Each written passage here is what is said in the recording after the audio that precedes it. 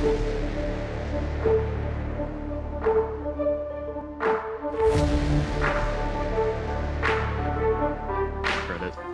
Though something interesting is that Kionys is elected to bring a sort of a traditional-style neutral ramp dragon, but I think that list has been good ever since it was first even invented with the arrival of Sahagwheel.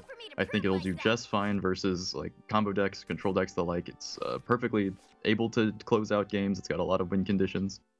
But for now, I think we need to actually focus really hard on Seraph because I think that is Yes. where Kionys' entire chance to win lies. And I think Kionys understands that too. We see him playing it first. He knows he has to get a win with it, and if he can, then the matchup swings right back into a 50-50, and that's exactly what he needs to do. Mm-hmm. Well, so if you are Kionys in this, just piloting this deck, and like I personally have never once played Seraph in my life. I've never even had a copy of it. That may or may not be true. I might have just filed it and forgotten. But, so with my lack of experience, what are you looking for when you play Seraph? What kind of opener? So Seraph, really, the opener doesn't really matter. It's a completely reactive deck for as long as you can possibly be. And then you just try to set up your amulets to pop on the same turn as you would want to play Seraph so that you can actually have some followers in play to use while you basically take up your entire 8th turn or 9th turn or whatever it might be with Seraph. Because Seraph, of course, is a countdown amulet that cannot evolve. It doesn't kill anything when it comes into play. So you're basically just saying, I'm going to beat you next turn, but I'm not doing anything this turn. And it's a very risky play. So the early game, it's just finish off my opponent's followers as often as I can, and then just set up my amulets for the late game so I can actually play my Seraph. Mm-hmm. If that's the case, then I think one thing a lot of people, such as I, ignorant and humble players who have never touched Seraph before, don't know about this deck, is how keenly do you have to save combo pieces? We saw him use Hollowed Dogma after an area there, which is probably his best bet at just developing early board dominance, which, as you mentioned, this deck doesn't use early board dominance for pressure at all. It just wants to trade in bodies and not take damage. But, that being the case, using Hollowed Dogma like that, holding things like Healing Prayer, how many do you need to, or like, at what point in the game do you really need to start holding them, and how many do you just have to make sure you never go past? I don't know if there's ever really a reason to not just do the best thing that you can do on your turn. You play enough amulet countdown removal cards so that you don't really have to worry about it. And you play cards like Healing Prayer so that you can heal in certain parts of the game, like say against a Roach combo decks, to know that they can't OTK you if you've counted all the cards that they have in their hand, their 0 cost and all that kind of stuff. So, but once you start getting close to, if you have Seraph in hand and you know you can go off on turn 9, you generally want to keep around 2, especially if you have a Hollowed Dogma, because it'll draw you a card, right? So as long as you can try to get to that 3 on the 9th turn to combo off, I think you're fine, but I wouldn't stress too much holding all of your combo pieces if you really need to play those cards. It makes a lot of sense considering even right now we're already seeing this is not an amulet light deck despite running Seraph. It even has like Globe of the Starways, which searches what one would ideally say Seraph. Like the win condition, you always have it. But even then, there's so many important amulets to hold on to, like Tribunal, Sacred Plea. Basically, this whole class, I guess to no one's surprise, is geared around amulets which win back tempo, as we see here at Tea Time.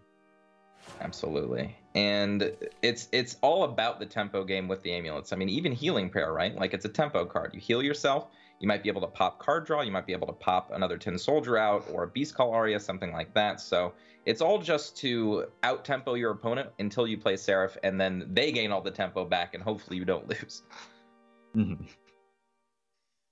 So I guess if that's really just the game plan we're going to be seeing here, then I guess it's like, if we focus on what Essia is working on here, then we find he's at a very awkward turn. I tried seeing that it looked like it would be a super advantageous play to be able to just ignore Kionys' damage. Who cares how many times this Tin Soldier hits me? It needs to hit me 4 times before I'll die. There's no burst in the deck. But his hand is full. So playing another Princess Mage makes little sense. It looks like he just goes for Rhinoceroach Ancient Elf here. Yep. And this is a type of attack that we expect from Forest if they are playing Ancient Elf. And this also really makes you feel good that you are playing cards like Healing Prayer, because you can essentially just negate everything that Essia is trying to do this turn. And he doesn't even necessarily have to use it this turn. You know what I mean? He can wait until he has more amulets in play, get more advantage off of it. He knows he's not going to lose next turn. So I think it feels just fine with this. Ooh. And that's a very interesting choice to evolve it.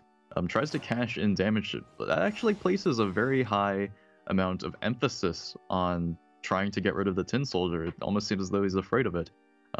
Yeah. In that he has a Cassiopeia in hand, and that threatens 8 damage spread across things, and Seraph, as a deck, is not really a very follower-heavy list. You don't imagine he would pop like a area again on the turn that he plays it. So I find that to be a really interesting evolve. I like this too, because what it does set up is if Kionys wants to play another something like a Marcher's Tea Time, that Cassiopeia will be able to actually take out both. So he doesn't have to worry about pressure. And that's exactly what a combo deck would want to do, right? Extend the game for that 1 extra turn, extend the game for that 1 extra turn, because Essia knows he has at least until turn 9 in which he's going to lose. So spreading out these turns right now feels really good. Right, and even now, area, tea time on board, but again, as I already kind of mentioned earlier, that hit face for 5 damage, Essia might as well still be at full health. That's kind of the nature of alternate win condition decks like Seraph, where if it really is just not interested in your opponent's life total at all, damage completely doesn't matter. And so I'm surprised actually still that he went for, you already justified, he went for the play to try to keep Kionys' board clear, but I think it doesn't really afford that much attention. I don't think so either. Like, I personally probably wouldn't have used an Evo point like that, but I can see where Essia is at, because he has 2 Cassiopeias. He knows he's going to be able to keep the board clear. And he doesn't feel like he needs the extra Evo because he's playing against Seraph. I think he knows that if he can get to a certain point, he's just going to win the game. However, in saying that, not having an Evo point for this turn and or not having it for a combo damage turn might actually hurt him in the long run. So we'll see. Right. Now, that I found to be a really interesting turn. Kionys just simply tossed out his healing prayers to develop his board as much as possible, which goes completely like on the opposite of what I described his game plan would be. I was thinking he doesn't worry about followers at all as long as he's at full defense, but that play almost feels like he's just trying to win the game with board. Right, and this is kind of the trap that I find Seraph fall into. So, like, Seraph can just win with followers. In most cases, it does just do that. It's a control deck. As long as you can control the game, a lot of times it doesn't matter what followers you have. They'll just kind of bowl over your opponent as you're dealing with everything that they have. The problem with Seraph is that it doesn't really have any backup to the plan. So, like, even if it pushes all of this face damage, even if it presents this big board, it can't really do it turn after turn. So if you can stop their, like, 1 onslaught, then you put them right back on the Seraph plan. And as we see, Kionys doesn't even have Seraph. That's why we saw him so easily use all of his countdown removals. And now he's just in a really bad spot. He's just got a deck that doesn't really do anything or present any kind of a lethal in any timely fashion here. And in addition to that, I guess you originally had described this as a very reactive deck, and now I'm really seeing it. To extrapolate upon how little pressure it really presents, you see this hand is fully reactive, but that is a problem with the nature of very reactive decks, is that Essia's board right here is not difficult for really most decks in Shadowverse to deal with.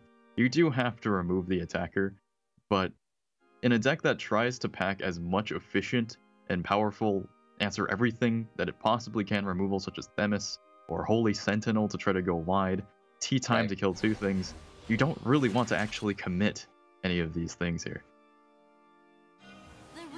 And like Rainey said before the game even started, without any wards in hand, Kionys is just praying every single turn that lethal just doesn't happen. He doesn't really have a defense against it, so he's just like, I'm at 20, that's the best thing I can do is just keep myself at full health to try to stall out the combo for as long as possible. And he's got the time, which is good. Essia doesn't have full combo in hand, so he's got some time here. At any rate, Nature's Guidance and Airbound Barrage in hand is probably going to get Essia pretty close. Still only 1 Roach in hand, but we just saw Kionys evolve face with Tin Soldier in trade. I think I think he's completely abandoned the Seraph plan with that. Yeah, I think he has to. Without any countdown removals in hand, without any Seraph in hand, he's just going to rely on his card draw to kind of get him there. Essia just has really great plays here, though. He can almost full combo here with just a single Roach and just Airbound Barrage to pick it back up and kill the Tin Soldier, not really worry about the Snow White. And then just really just keep waiting for his combo. I mean, he can do a lot of poke here, and I think he should. Yeah, I agree with that. I mean, also considering his poke sticks now if he goes for it. He actually chooses not to and develops an Aaron instead. I actually really like that. Yeah, it's perfectly fine. Getting your Evo point back's not bad. Putting up something that your opponent can't really deal with. However, the reason why I kind of like the poke option is because it could set up a lethal faster, and if he does this play, it could open up a world where Tribunal comes down, you take 6, and then he plays another threat, and then he might be threatening lethal on the following turn. Fortunately for Essia, Kionys does not have the hard removal for it. Something I also find worth mentioning, though, like, with that play, he does manage to develop a couple of resources he can use for an OTK later, but if he went for poke, he knows I think the only healing that's actually in this Seraph list is the healing prayers, unless I'm overlooking something obvious. No, I think it is. That being the case, he has no evolves left for Heavenly Hound to even create a barrier or a ward of any kind, so that more or less just sets up any damage that he puts down is going to be permanent. Let's see, is this a lethal setup? We've got 4 damage, we've got a bounce. It's going to be 6 damage, and then bounce into 8 evolve. 8 evolve. Yeah. That's it. So never mind what I was saying. Essia's like, I know when I have lethal, bro. Turn 9, full 20 damage, easy stuff. Yeah.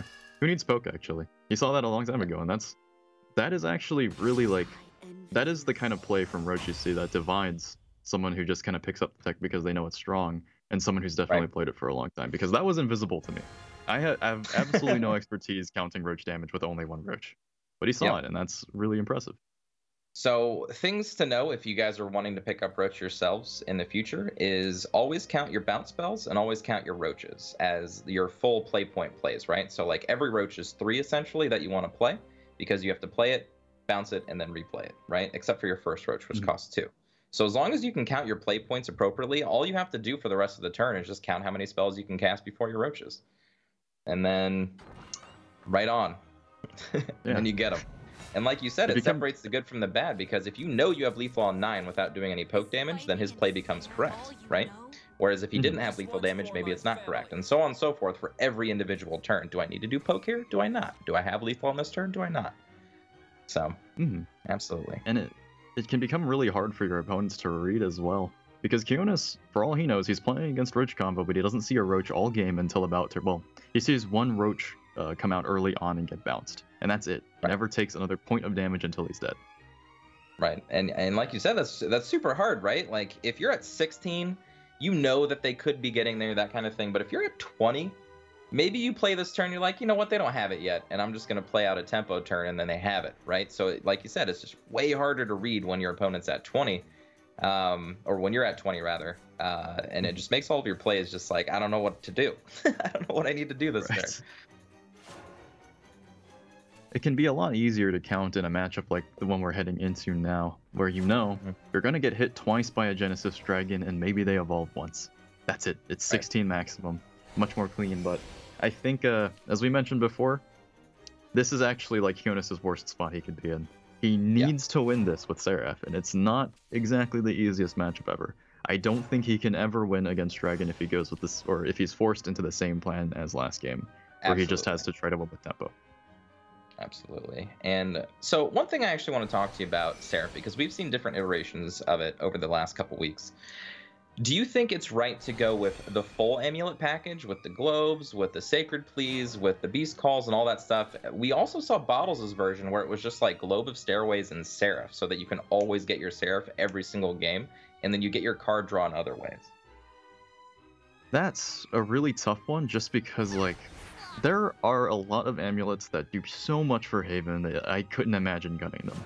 Namely, Marcher's Tea Time. I think it's really, really smart to be running Tea Time. It put in a lot of work against Forest earlier. But I think there's a point at which it can become pretty excessive, especially if you only run 2 Seraph, and I myself wouldn't dare run 3. I can only imagine that being a disaster. See, I find it the opposite.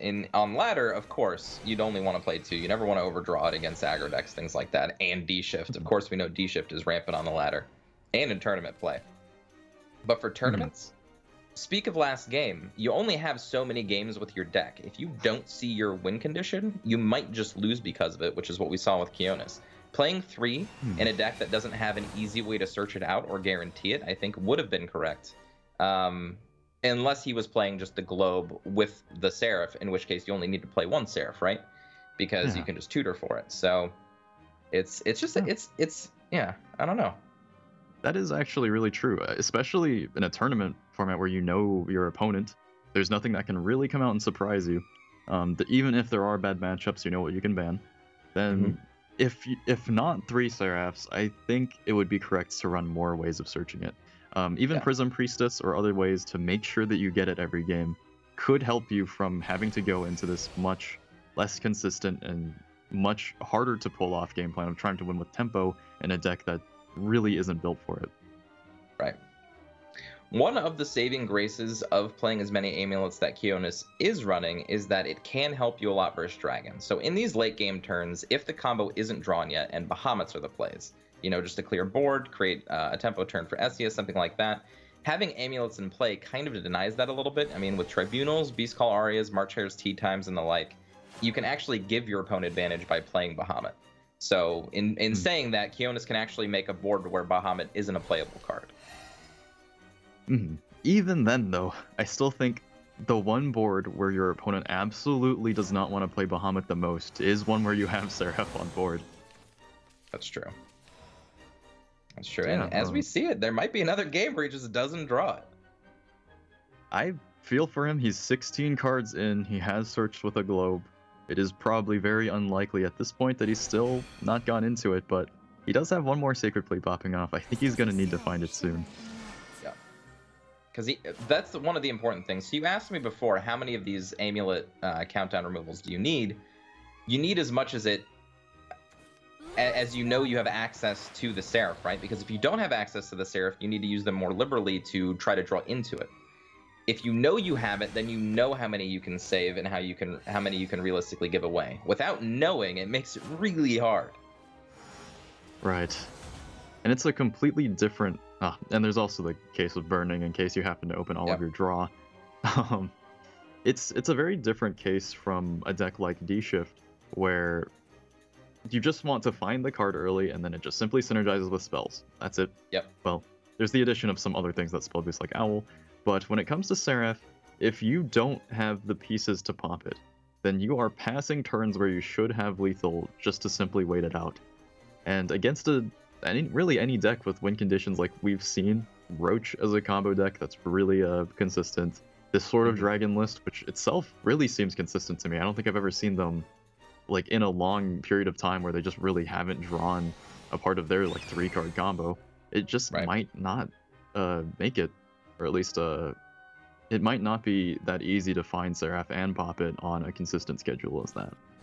Not only that, but because of how fast the combo decks are with Dragon, Forest, and D-Shift all being able to win on turn 7, 8, things like that, especially when you're on the draw with Seraph, you have to wait until your turn 9 in order to actually win with the combo. I think it might just be too slow for the format, especially when you're not running a lot of wards to actually back yourself up. Meanwhile, we see he has all the wards in the world that he could possibly want. He's popped his tech card with the Holy Guardian, or Holy Sentinel, that is. He has the evolve points for Heavenly Hound, but I don't think that this is actually a matchup where it's going to be that important. No, he'll be able to clear it out immediately, and he has access to almost... Well, he has access to his full combo next turn, but he doesn't have access to just win outright, so... We'll see how Essia can actually finish this game out while having combo in hand. And in addition, there are times when Ayala isn't really a highly important card. In this situation right here, we saw in a previous game where it's all the damage you need for the combo. But when it really only comes out late game and your opponent was about to hit their 10 play point mark anyway, it's like Kionys clearing this does not hurt him at all. It basically loses the last words because it's gotten so far into the late game. That's right. So one other question I have for you, because it's been a long time coming, but Queen of the Dreadsea Dragon over most other forms of dragon. Do you think that players have adopted the style just because it is combo centric? It can win a lot faster, and basically just eschewing a lot of the control that you would normally see in it, like more Bahamut's, more Breath of the Salamanders, Conflagration even, or Sahas, Lucy's, and Israfils and things like that. Now we mostly just see Queen of the Dreadsea with Genesis Dragon and Ariat or Erd, that kind of thing. Do you think it's just because of the more aggressive game plan it has, or are there any other reasons that you can think of? It's an interesting question because even today, we're going to see a lot of players that have actually chosen not to include it. So the livelihood of Dragon without this sort of combo is still, like, it's not really a question. It's, like, still working. But as for why so many people are bringing it, I feel like it's because they want to avoid games of Pokerverse. I've talked about it a couple times. Okay. It's a term that Japanese players use to refer to when, especially control mirrors, both players are holding 9 cards and neither of them wants to commit anything because the first person to commit something gets it answered. Or these very reactive mirrors. I think you hold such a huge threat over your opponent if they know they have to play around this huge interval of about 16 burst damage, or even a huge tempo swing like we saw earlier with Zeus and Genesis Dragon. If you just have that as an option the entire game, even if you don't have to play it the second you hit 10 play points, then that creates a dynamic where if you have this, like,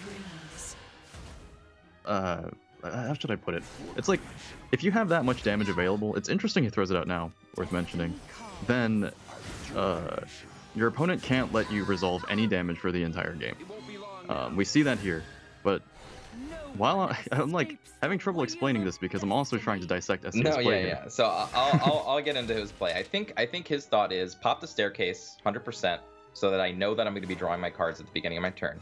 2, put my opponent into lethal range, and I just popped a staircase. I'm going to get there. And even if I don't get there, I'm still in a really good spot.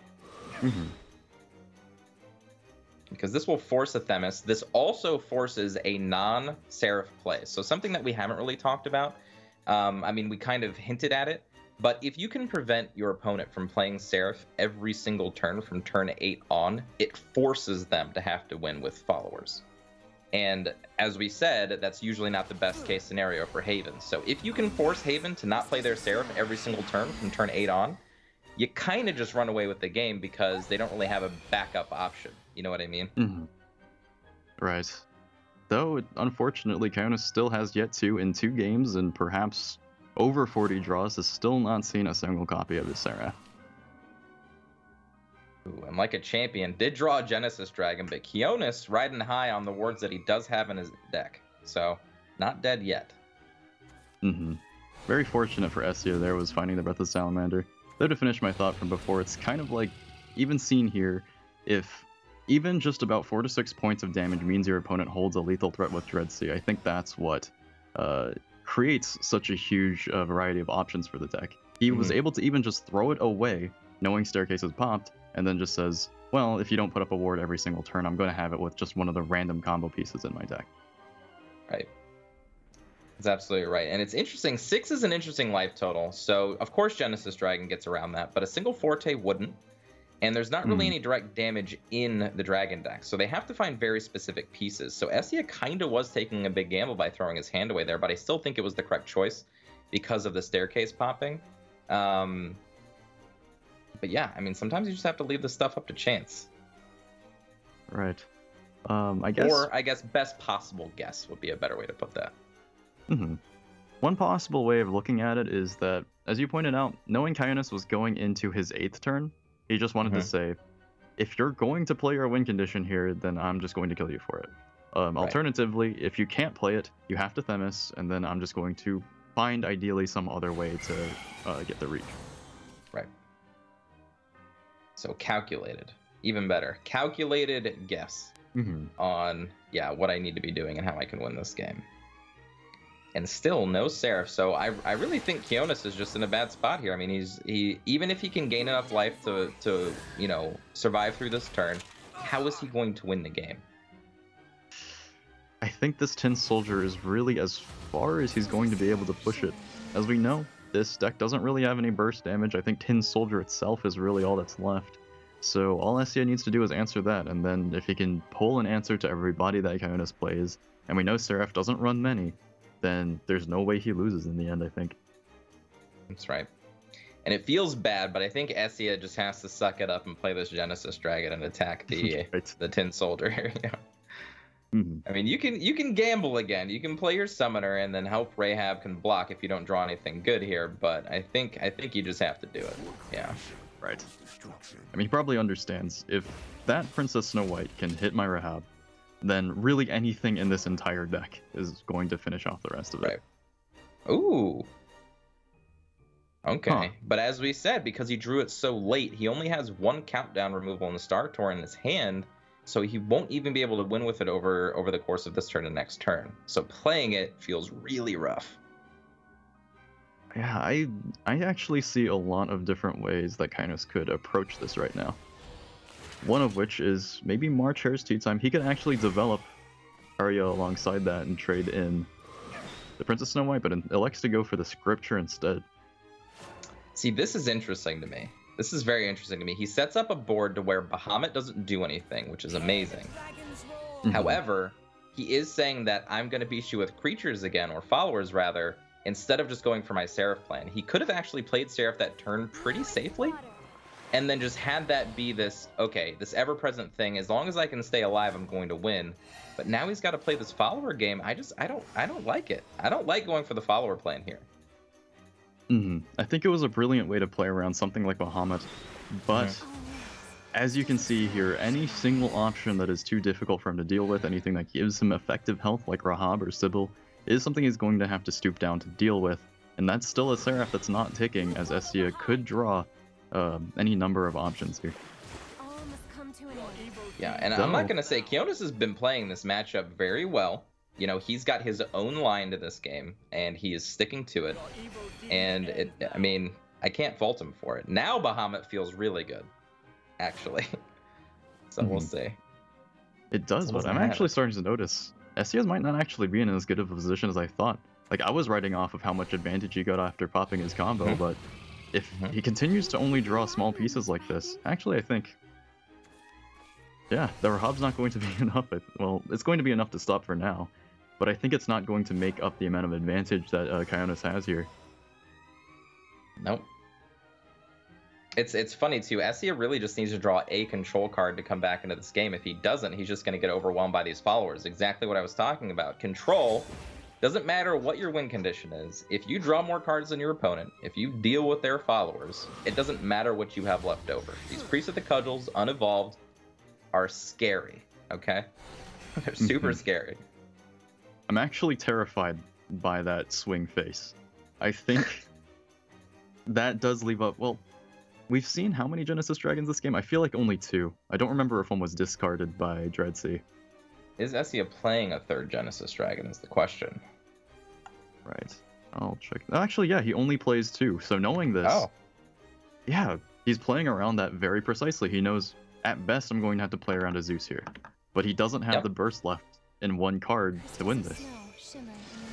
So yeah, Kionys is in a great spot here. Now, I actually feel like if he played the Seraph, he would have won the game already and kind of taken away any possibility of losing. But drawing that Zeus... That Zeus changes everything, actually, so again. So good. So good. If Essia wins this, I guarantee you Kionys is going to be kicking himself that he didn't play Seraph when he had the chance to. But if he wins this, he's going to be like, bros, I'm the best. Made the perfect play. I know how to play Seraph. This is the best. And these are the types of plays that I love. It's all about player flavor versus caster, you know, what we think is right. And you know what? I love those battles. The players are generally right most of the time. Hard to ever fault them. Right. So you can see Essia pretty deep in thought here about when he plays this Zeus, is that hitting face or is it trading? I think you have to go face. I think if you give up your opportunity to get this 5 damage in, you're just kind of saying, I need to keep drawing to win this game, and I'm at 4. You know what I mean? Essia is at 4 here. I don't think I can do anything else but just go face. I would even go face with both. Probably not, actually. That's a little scary. 5 is all you need your opponent to be at, so yeah. I think there's 2 more cards that Essia is now looking for. If he does set him to 2, which he did, then that means Dragoon Scyther off the top is now also a method of... Oh gosh, that Tribunal top deck, that's going to be game. Kionys is going to get a win with his Seraph deck. Maybe. Yeah, maybe. I mean, thankfully he didn't trade with the Ayala now, right? Yeah, thankfully. Maybe that's what his plan was. Yeah, if you're going to Tribunal, you're going to have to 50-50.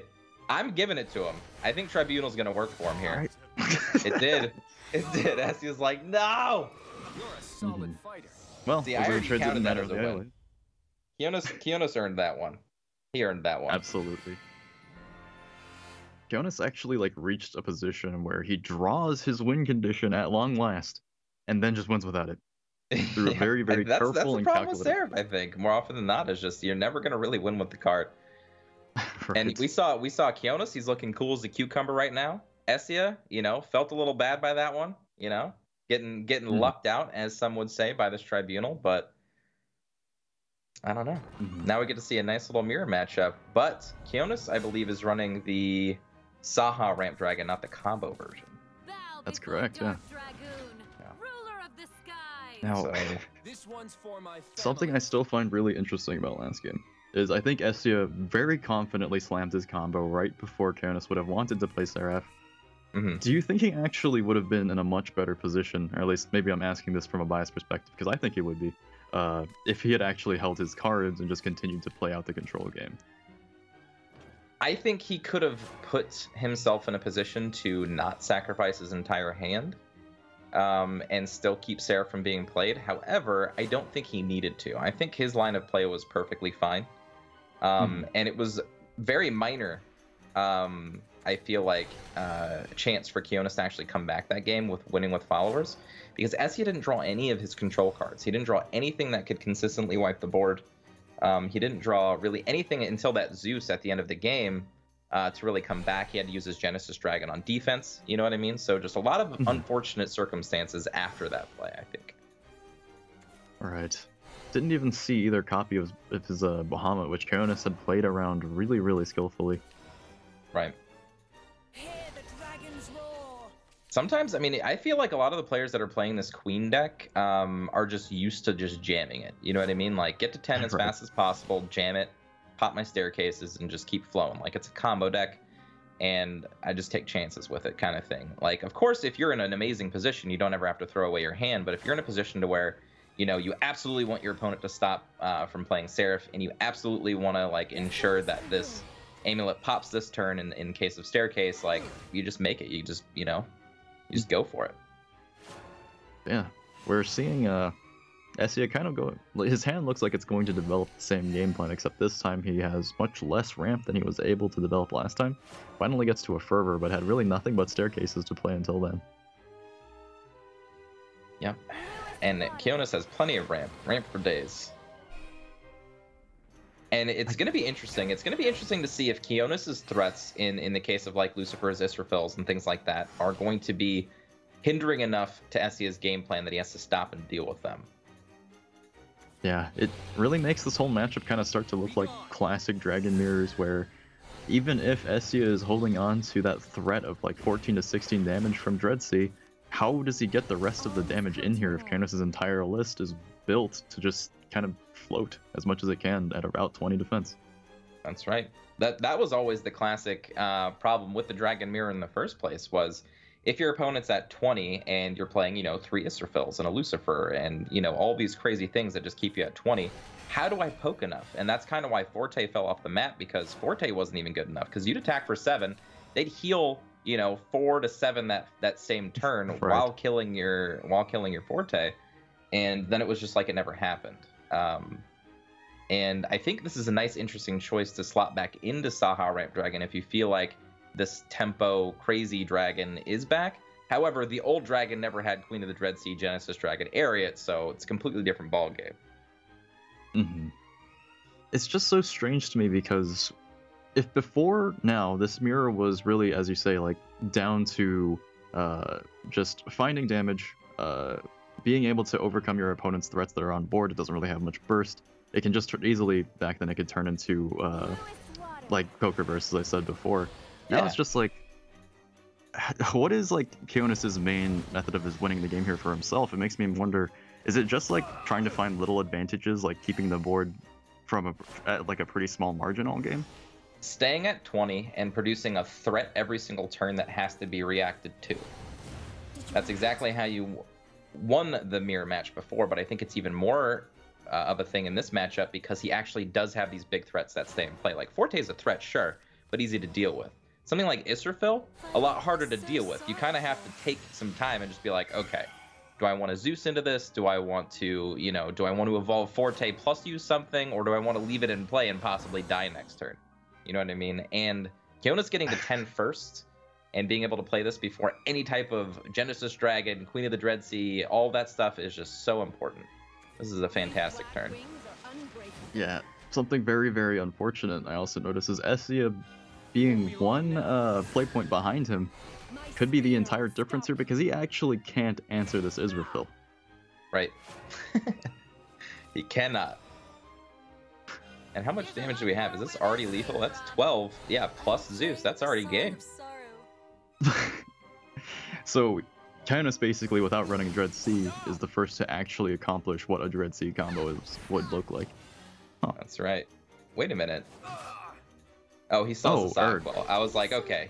Did he miss it? No, he's just getting fancy with this. He's got this. Oh, right. I thought about it for a second. I was like, oh, so he's going to Erd it for another 2 off the top of my head? Wait, never mind. It's a fanfare. But yeah. Kionys with the pump and the win, getting the win with Seraph, overcoming what we thought was the downside of the matchup and just pushing on through. My man. That was honestly, I mean, that was a pretty incredible set of games there from Kionys, and I think he played that it really feels like, to me, it seems like he's prepared his Seraph deck incredibly well. I mean,